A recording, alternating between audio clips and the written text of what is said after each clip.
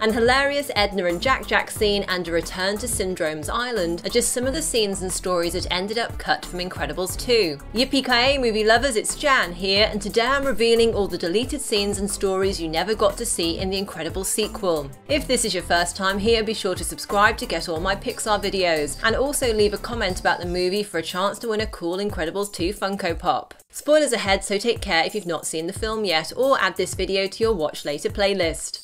A fantastic fashion show scene featuring fan favourites Edna Mode and Jack was originally going to appear in the Incredibles sequel. In the deleted scene, Edna hosted a fashion show of her designs, and Jack hilariously and repeatedly interrupted. The clothes in Edna's fashion line, called Mode, were worn by models, but still drew inspiration from the powers of Edna's favourite client, superheroes. For example, the see-through chiffon around this model's head was inspired by the look of a force field. Of course, we know only too well about Edna's disdain for supermodels from the first movie. Supermodels? Ha! Nothing super about them, spoiled, stupid little stick figures with poofy lips who think only about themselves. I used to design for gods. So the fashion show was really a way of showing that Edna was having to work with models because supers who she really wanted to work with were still illegal. Incredibles 2 is Pixar's longest film to date, and I think this scene was cut because the film was pretty packed already. Although we do get some fantastic moments with Edna and Jack in the final film, I'm sure many fans would have liked to see them together even more. An earlier version of the story that was eventually discarded featured Helen donning a disguise of a black wig and glasses and taking on the fake name Gina Stryker, so she could go undercover and return to Nomanisan Island. There was a mystery on the island that she needed to figure out, and this could have been an interesting alternate story, especially if it had uncovered some as yet unknown secrets about either Syndrome or Mirage, who were both based on the island in the first movie.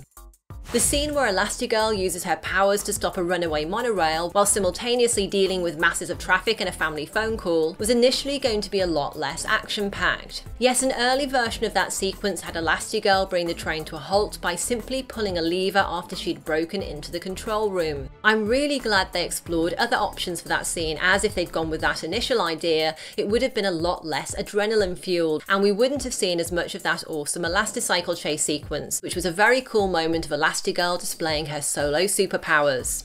The opening sequence with the Underminer went through many changes during the movie's development. At one time it was going to feature enormous clay golems bursting out of the ground, then that idea was thrown out and they tried robots instead, and even massive earthworms. All those scenarios ended up being scrapped in favour of the runaway tunneler, because the idea was that the sequence should work like a cold open. It was meant to quickly grab our attention and get us on board for the rest of the movie, and all the additional golems, worms or robots could have dragged the scene out too much. Another aspect of Incredibles 2 that was altered numerous times was its villain, because it just wasn't working. That caused some pretty big headaches for the filmmakers, especially when the movie's release date was moved from 2019 up to 2018, which meant they had much less time to try out different scenarios to discover which one worked best. Incredibles 2 writer-director Brad Bird also had villain issues on the first movie, which had a different big bad before Syndrome. However, Incredibles 2 was an even tougher nut to crack, and Bird reckons he discarded 2.5 movies worth of scenes along the way to creating the final villain plot with Screenslaver. Initially, actor Bob Odenkirk's character Winston Dever was going to be a shadier, more untrustworthy figure, along the lines of Odenkirk's most famous role as criminal lawyer Saul Goodman in Breaking Bad and its prequel Better Call Saul. However, Winston changed significantly during Brad Bird's rewrites and recording sessions with Odenkirk, becoming a more innocent, positive and upbeat guy.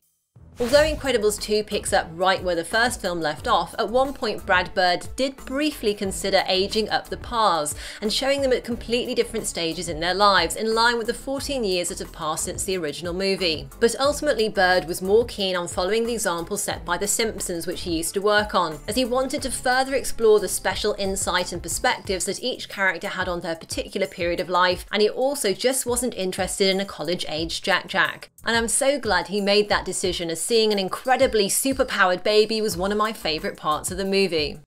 Brad Bird came up with the core idea for Incredibles 2, in other words its mum and dad role reversal and its focus on Jack's powers, around the time he finished the original movie. However, numerous other ideas for the remaining storyline were initially considered. The first plot that was pitched and which was greenlit by Pixar involved artificial intelligence. The crew started working on this, but Bird had to abandon it when he realised it just didn't work. In fact, Bird has said his scrapped AI idea could make its way into another movie, so he hasn't yet given any further details on it. Of course, AI was already featured in the first movie via the Omnidroid.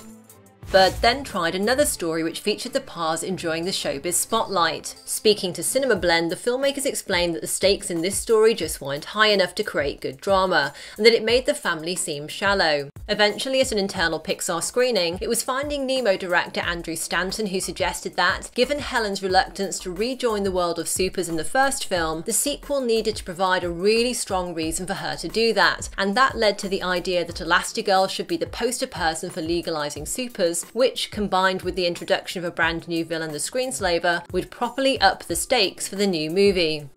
By the way, the gorgeous Art of Incredibles 2 hardback book also has some cool concept art of outtakes from the movie, including a story where the Parr family travelled to an icy frozen land. And there's an intriguing shot of Bob frozen under a thick layer of ice. So I'm thinking this story might have involved Helen and the family travelling there to rescue him, though that might have felt a bit too similar to the first movie.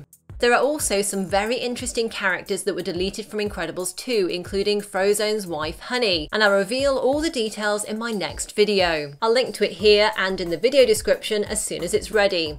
Now, are there any of these deleted scenes or stories that you would have liked to have seen in the movie, and what was your favourite moment in the finished film? Be sure to comment and subscribe for a chance to win an awesome Incredibles Funko Pop. Tap left to check out the top 30 Easter eggs you might have missed in Incredibles 2, or tap right for my full Pixar playlist where I explain all of Jack's 17 powers, and tap the bell to get all my new videos as soon as I upload them. If you enjoyed this video, a thumbs up is always appreciated. Thanks for watching and see you next time. Yippee-ki-yay, movie lovers!